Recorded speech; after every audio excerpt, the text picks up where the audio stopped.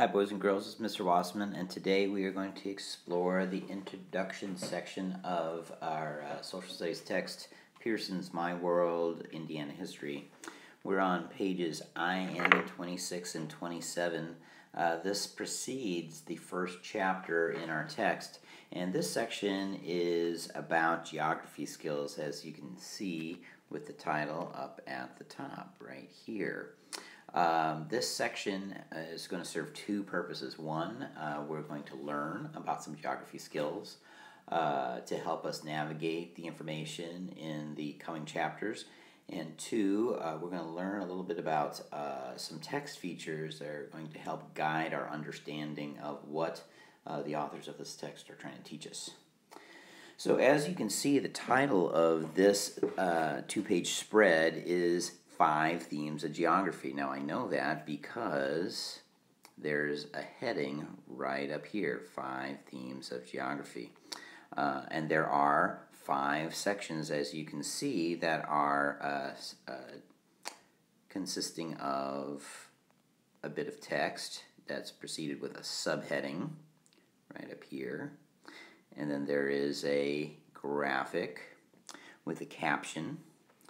And the text and the graphic help to work together to give us a better understanding of the concept.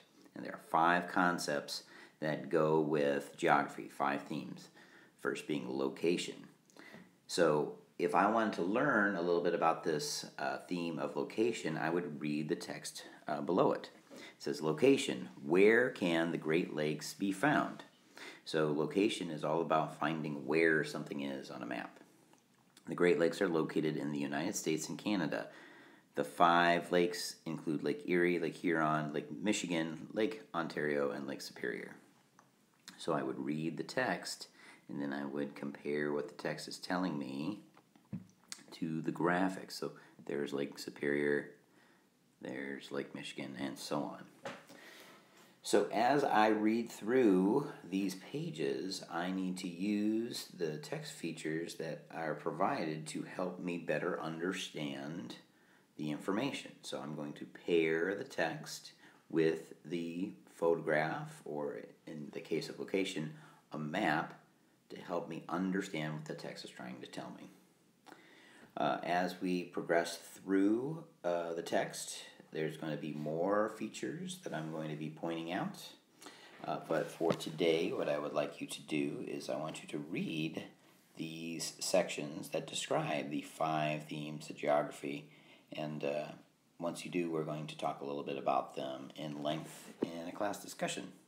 If you have questions, feel free to reach out. Otherwise, we will talk again soon. Thanks.